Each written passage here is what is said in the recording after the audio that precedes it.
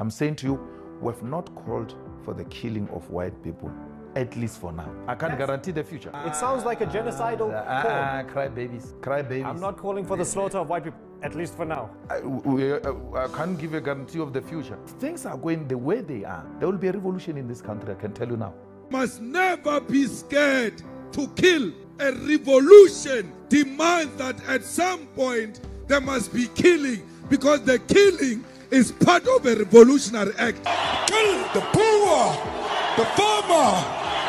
Kill the poor, the farmer.